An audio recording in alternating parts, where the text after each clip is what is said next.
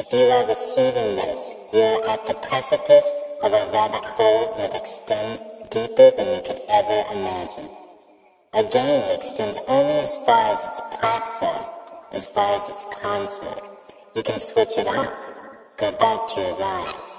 But this is more than a game. It lives and breathes all around you. All you have to do is look. Let us open your eyes.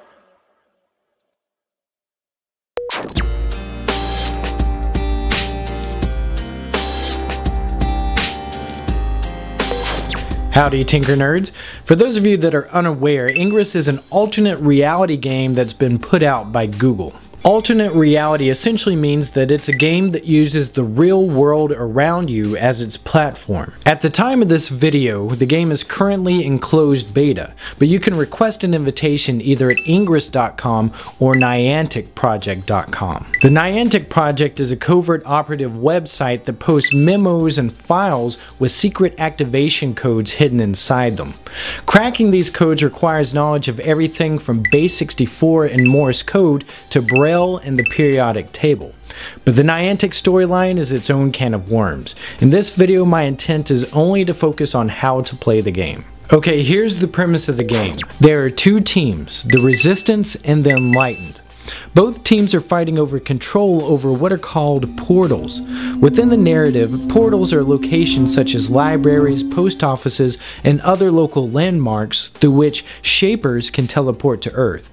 Shapers are believed to be a trans-dimensional intelligence. The Resistance believes that this intelligence should be feared and is something that can hurt humanity. But the Enlightened believe that this intelligence can help humanity and should be embraced. As you may have guessed, both sides are fighting over control of the portals. But how do you know which portals are in your area? Well, there are two ways. The first way is through the Ingress Intel webpage, which you can find here. It shows the location and status of portals that are in your area and who controls them. This webpage also presents a means of comm access, which is a way to communicate with others that are on your team. Clicking on a portal will tell you more about it and how well it's protected. But this site is nothing more than informative. You can't really play the game from here. For that, you need to download the Ingress Scanner app from the Android App Store. This allows you to deploy, defend, hack, and attack portals, also giving you comm access. The game is essentially an overlay of Google Maps and uses GPS to determine your position. It will then show you whether or not you're around a portal or exotic matter.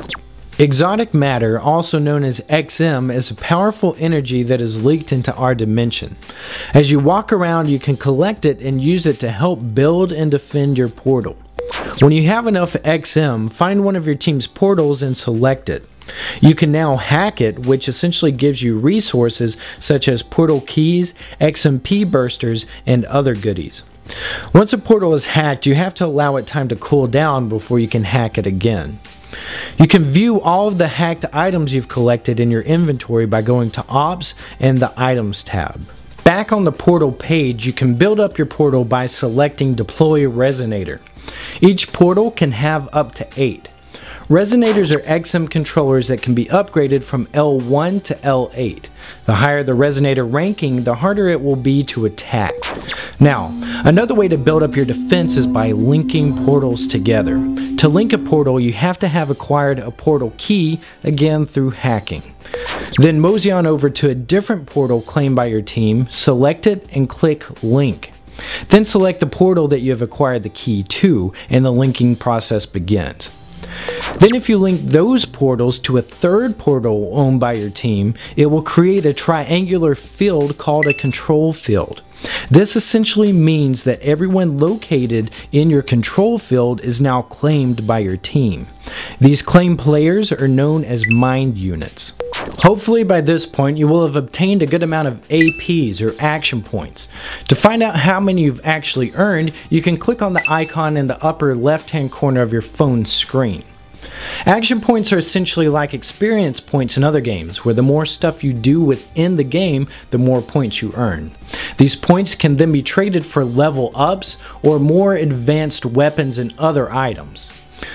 Alright, well that's a basic rundown of the offense strategy of the game, so what about defense? Like your own portals, enemy portals can be hacked to acquire resources.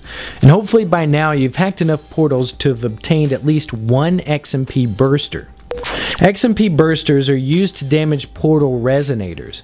To use an XMP burster, you can either click on it directly from your inventory to use it, or you can long press on an enemy portal from the scanner screen and select Fire XMP. Keep in mind that even if you have a level 5 XMP burster in your inventory, you can't use it unless you have reached an AP level of 5. Then once you have destroyed all the resonators, the portal can be claimed for your team. Alright, that should be enough to get you started. If you already have access to Ingress, let me know how you like it. And if you're still waiting for access, let me know if you're excited about it or not. Alright, for more tutorials, feel free to visit my website at tinkernut.com or my YouTube channel at youtube.com/gigafied. And until next time, hack some fun into your weekend.